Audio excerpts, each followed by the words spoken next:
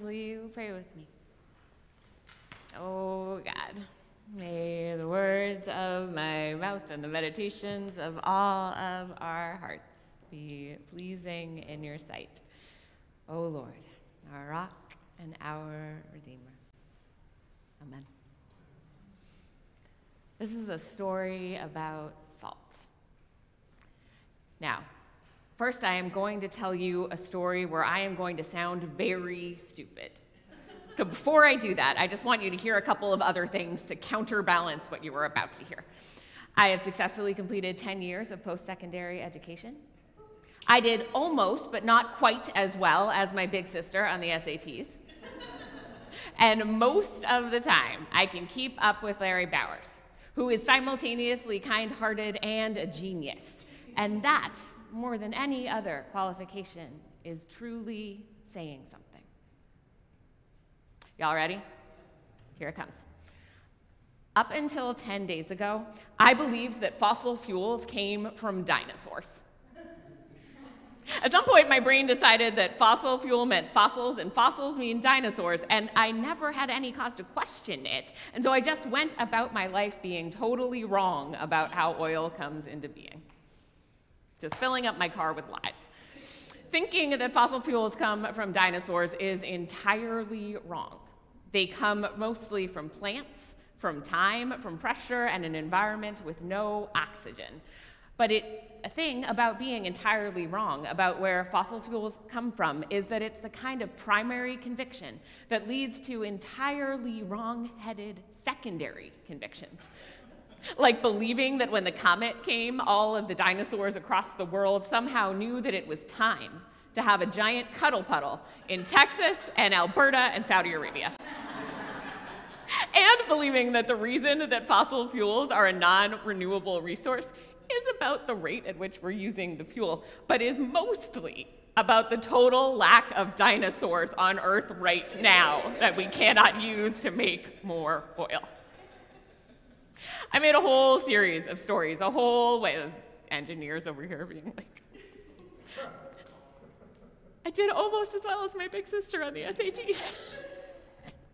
I made a whole series of stories, a whole way of making meaning up in my head that was just wrong.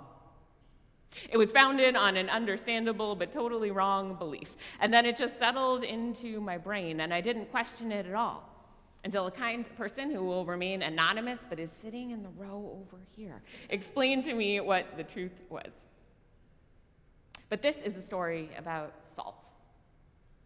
It's very easy to be very smart and very wrong, to be salt that's lost its saltiness. John Winthrop was. John Winthrop was the 2nd, 6th, 9th, and 12th governor of the Massachusetts Bay Colony, and he was very smart and very wrong.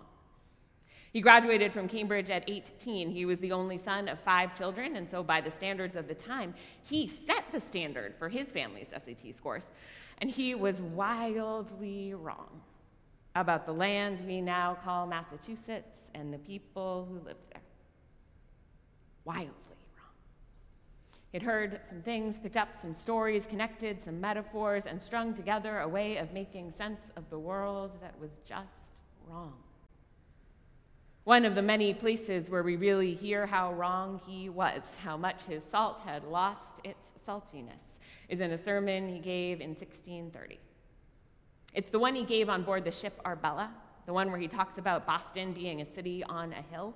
It's pretty famous. Americans no less impressive than JFK have picked up its metaphors and extended them to all of these United States, calling Boston and Massachusetts and our whole country beacon lights for other nations. Parts of the original sermon go like this. For we must consider that we shall be as a city upon a hill. The eyes of all people are upon us. Beloved, we are commanded this day to love the Lord our God and to love one another, to walk in his ways and keep his commandments, that we may live and be multiplied in the land whither we go.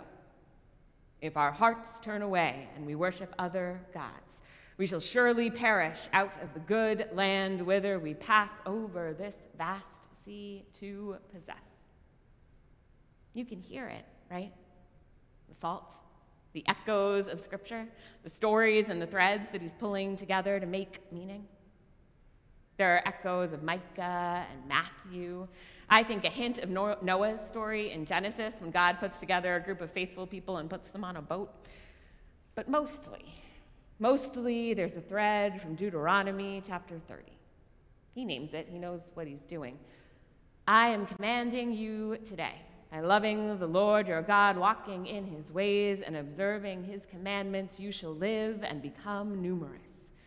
And the Lord your God will bless you in the land that you are entering, but if your heart turns away and you bow down to other gods, you shall certainly perish, and not live long in the land that you are crossing the Jordan to enter and possess.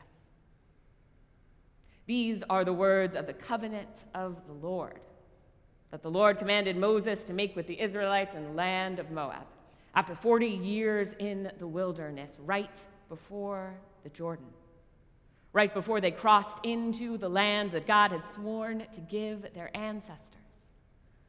Land full of nations God promises to destroy, so that the Israelites might take the land and dwell in it themselves.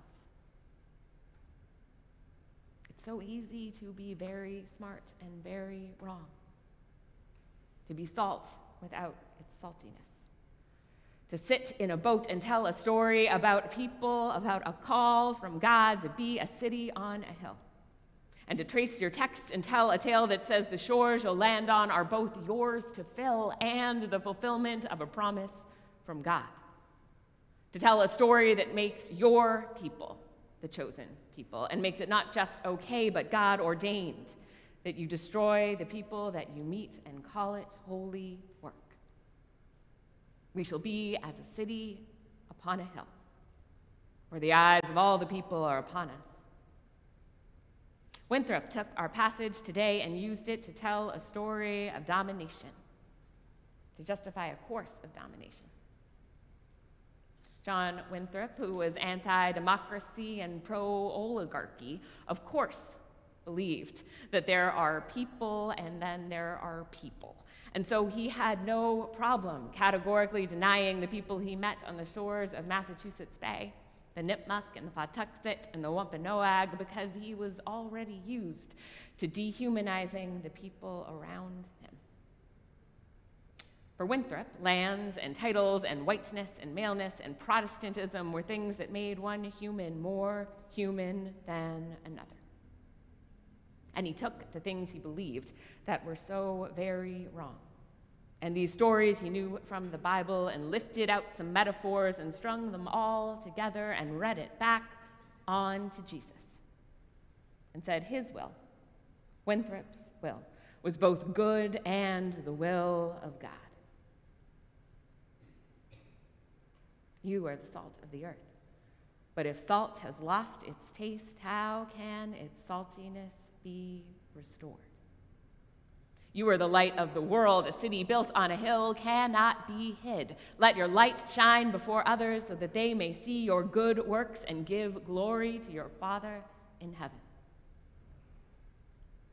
Murder, dispossession, power grabbing, the dehumanization of your neighbor to the point of death. However persuasive Winthrop's rhetoric, I don't think these are the ways of Jesus. Because Jesus doesn't say you are the light of the world, but he doesn't say kill your neighbor. Jesus says things like, blessed are the poor in spirit, for theirs is the kingdom of heaven. And blessed are the merciful, for they will receive mercy. And blessed are the peacemakers, for they will be called children of God. When Jesus teaches the crowds, we're still in the Sermon on the Mount. When Jesus tells the people listening to him that they are the light of the world and that light is not to be hid, that looks more like sharing power, making peace, and showing mercy. The light that ought to shine from those who listen to and believe in Jesus should be light which rehumanizes, not dehumanizes. dehumanizes. Light which shines to reveal and affirm the full humanity, dignity, and inherent worth of each person, sweeping away rather than enhancing the shadows which might deny or mask that reality. A city on a hill should not be a place of might, but of spirit and mercy and peace. But it's so very easy to be very smart and very wrong. We do it as a people, as a nation, as a city, as a church. It's so possible for us to set ourselves up as a city on a hill, as God's chosen people, and trace our texts from JFK to John Winthrop and back to the Bible, and string together a whole way of making sense of God and the world that just isn't true, and takes Christianity out at the knees. Salt without its saltiness, the stories without the heart underneath them. Power would have us do that. Stack lands and titles and whiteness and maleness and Protestantism on top of each other and tell a story about worth and the kingdom of God, where somehow accidentally the powerful people are also the holiest. The powerful people are the best and the most beloved. It's so easy. It's the natural consequence, the secondary conviction that drips out of a very wrong primary conviction, that one kind of human is more human than another. And when you say it out loud, it sounds almost as crazy as me believing that we could solve the fossil fuel crisis with Jurassic Park. But more often than not, it's how we live. Salt without its saltiness. Stories without the heart underneath them. What can salt do to restore its taste? To get its saltiness back? I have good news for you. You can't actually lose it. Salt can't lose its saltiness. It wouldn't be salt anymore. And you can't lose your belovedness or the ways in which you were made in the image of God any more than an atom of sodium and an atom of chloride can be anything other than salt. What you can do is dilute it. Mix it in with other things, like the lemon juice of evaluating intelligence with the list of qualifications, or like the vinegar of white supremacy culture. The stories we soak our lives in matter, from dinosaurs on down. It matters what we believe, and it matters when we're wrong. We can put the vinegar down, but we can't pretend that it was never there. We've got work to do if we want to live into what it means to be the salt of the earth. May God grant us the grace and the time to do it.